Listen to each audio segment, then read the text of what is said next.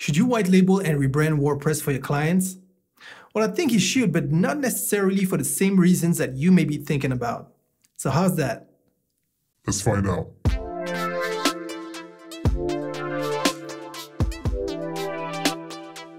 Hello, I'm your host Casino. I'm a digital alchemist, and today I want to discuss about whether or not you should rebrand the WordPress admin for your clients when you hand over the website that you just created for them. See, I'm part of a few Facebook groups, and almost every single day someone would come and ask how they can white label and rebrand the WordPress admin because they're scared that if their customer finds out that they're using WordPress, they'll be labeled a fraud. So this happens with WordPress, this happens with the page builder that they'll be using. But I always wonder, but why? Because it's like they're ashamed of using WordPress. Now, on one hand, I can understand because they think that, okay, if their customer types WordPress, they will find out that WordPress is a free tool, and that's why they're scared of being labeled a fraud. And I can completely understand that, but the mindset is wrong. Because think about it. Theoretically, you could create electricity. If you live nearby a river, or if you're using wind, the force of wind, you could create electricity. So why do we have to pay for electricity? Now, if you're living off the grid, obviously this remark is not for you. But for the rest of us, why do we pay for electricity then? Well, because someone had to streamline the process, make sure that the electricity works well, that you won't have power failures, and that you're safe. And that's what you're paying for. You're paying for the commodity of having what's actually available in nature. But, they had to come up with something, a commercial solution. They had to come up with something that works, something that is safe. And basically, WordPress, it's not exactly the same, but I think you know where I'm trying to get at. Yes, WordPress is free. It's open source. But it's all that's around it that's really the value that you bring into your client. And the best example for that is that I remember I had one client, he was a lead at the time, and he wanted me to do the website for him. So when I gave him the quote, he was like, no way, man, this is way too expensive. WordPress is free. I know how to do that. I've done it already. Or if I don't have the time, then, someone in my family will do it. I said, fine, no problem. I wish you good luck. And I even gave him some resources, some blog posts and some websites so that he could go and check for himself. Then it was something like 6 months later, he came back and he was like, man, I haven't finished the website.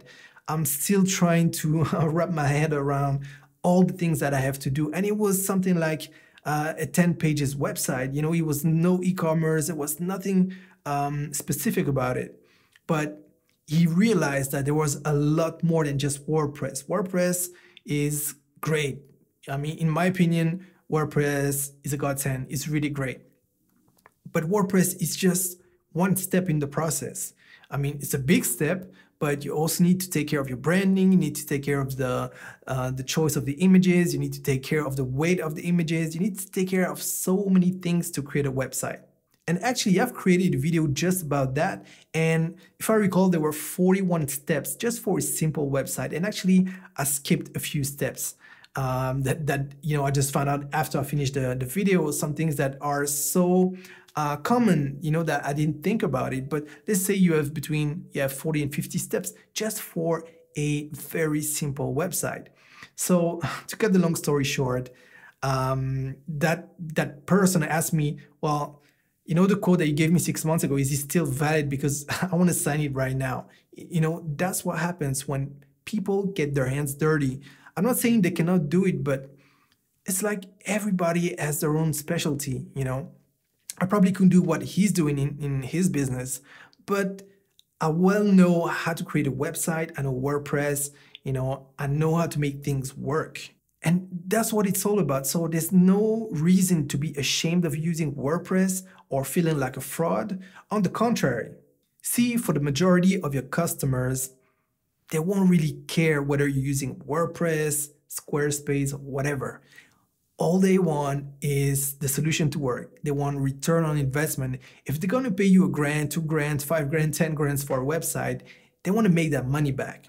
So if you're the man or the woman for the job, and if you get them back their return on investment, they're going to be happy. They couldn't care less what you're using. So in my experience, that's the case for most customers.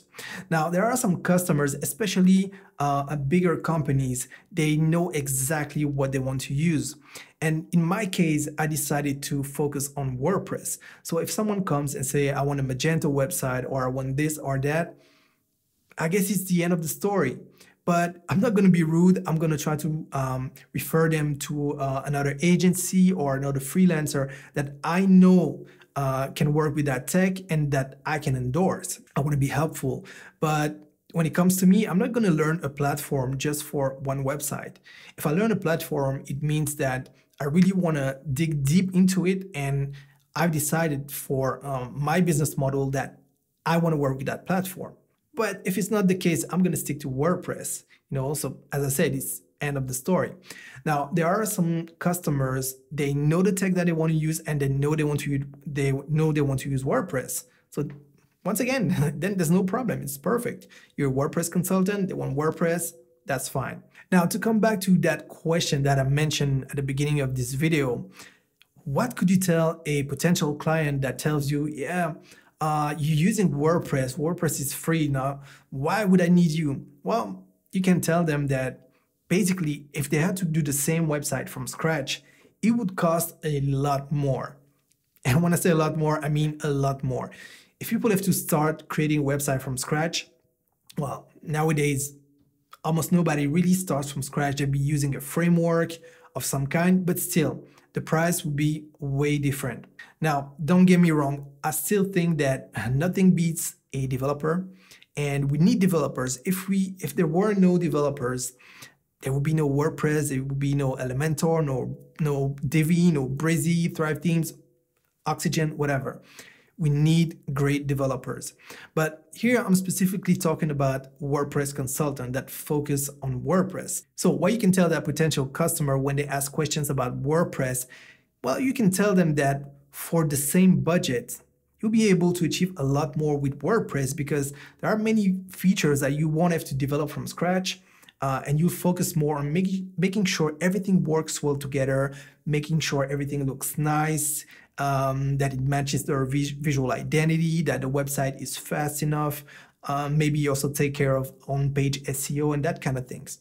The next thing that you can tell to that customer is that just imagine that sometime in the future, they want to add a booking engine to their website. Now, if the website had been created from scratch or with an obscure CMS that nobody knows, more than likely they would have to ask you to develop a booking engine, and that costs a lot of money. Now, with WordPress, more than likely there are a few dozens or even more booking engine plugins. So your job will be to find the right one, make sure it works well, and the rest of the money they can spend on other things. They can spend on brand identity, they can spend on other features.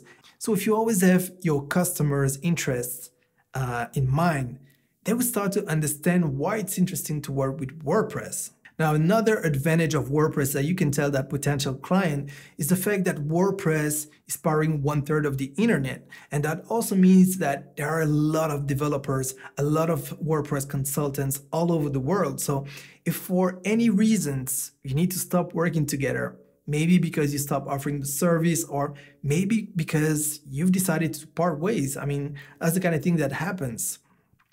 Well, if that happened, they won't be locked into an obscure system. They won't be locked with something that no one except you know how to use. And that's a major advantage if you think about it, because you play in the transparency game. You're so confident in your services that you're open to work with WordPress because you know there's a lot of competition, and if for some reason they decide to stop working with you, they're free. And that's great because I've seen countless times agencies that create websites and they try to lock the customers in. Less and less agencies do that, but I still see it happening today. And when that happens, the customer feels ripped off because first of all, they decide to stop the relationship with those agencies or those freelancers. And sometimes it's for good reasons, sometimes not. But they're already in a situation of conflict and they decide to stop working with them. And then when they move on to another agency or another freelancer, they find out that they're locked in. There's so many missing pieces, and then it will cost a lot more money to patch things up and make sure everything works well. So in that regards, WordPress is definitely an advantage. Now, after having said all of that, why on earth did I tell you in the intro that, yeah, it could be interesting to white label and rebrand WordPress? And as I said, this may not be for the same reason that you may be thinking about. See, in my opinion, I don't always do that, but I'm starting to white label and rebrand WordPress. Actually, I'm not really white labeling it. I'm not hiding to my customers that I'm using WordPress, but the reason why I'm doing that is because I want to give them an experience with their brand. I want to be able to customize the login page. I also want to be able to customize the WordPress admin to their brand colors, or maybe sometimes if I'm not using their brand colors, I'll be using nice palettes, easy on the eyes, and you know, it really gives a different feel. Now, I don't know about you, but I'm so much into WordPress that it's starting to look boring inside. It's always the same thing. So sometimes I also like to change, but the added value is to make them feel at home. So for the customers that do actually update the website themselves, I think it's interesting. You give them access to the login page and they see their logo, they see their visual, they see their branding, then they log in. And they don't have to take care of WordPress news or Elementor news. And, you know, I'm proud of using WordPress. I'm proud of using Elementor or the other page builders like Divi and so on. But I don't want to put that in their face. Now, I'll be really open with them saying that I'm using WordPress, I'm using, for example, Elementor, and I'm explaining why, because, and I'll make another video about that, but there is the same kind of advantages to using a page builder or a theme builder. Each and every time I tell them and I give them, actually repeat the advantage I just told you about, actually tell them that because I really believe it's an added value. So what I want them to experience when I hand over the website is they're just gonna log in and they feel at home. It's their company, it's their brand colors, their logo. And that's why I said that, yeah, using a white labeling plugin can be a good idea. Now there are some also some other reasons, and actually I'm thinking about creating a tutorial to show you one of the plugins and how you could use it to actually achieve that. So I hope that this video gave you a different perspective about whether or not you should white label and rebrand the WordPress admin for your clients. Now, question of the day, what do you usually do? Do you rebrand the WordPress admin or not? let me know in the comments. Now, if you enjoyed this video, please like it as it really helps growing this channel. And if you know someone that could benefit from it, please share it now. If you're not yet a subscriber, don't forget to subscribe to my channel and smash the notification bell so that you don't miss anything. Now, if you want to brand, market, and grow your business in the digital age, then make sure you subscribe to my email newsletter so that you never miss a share of digital alchemy, as well as tips, tools, services, and case studies that can help you grow your business online. So that's it for this episode. I hope to see you around, and in the meantime, don't forget to invest In your success.